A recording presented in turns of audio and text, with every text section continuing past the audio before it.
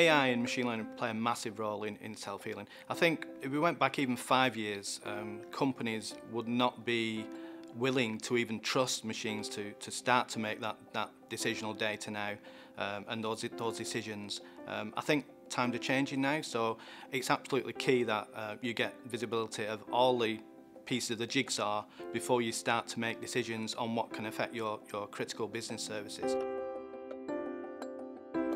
AI allows you to look at that metric explosion and make sense of it, because humans are limited by that. So not just understanding what the root cause of the problem is, but actually processing all this data coming through. If a company introduces a machine learning strategy into their organisation, that facilitates the need for humans and machines to work more closely together. In a way, you're sort of partners, you know, you're trying to find clarity in the chaos. It accelerates innovation.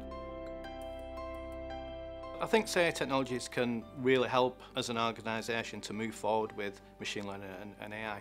I would say CA technology will be more a partner than a vendor moving forward. You know, if CA can provide us those capabilities out of the box, you know, you've already got application monitoring, infrastructure monitoring, you know, application experience, you know, synthetic monitoring, all the data's there. So I think vendors in a particular CA are in a really good position to help to push that forward.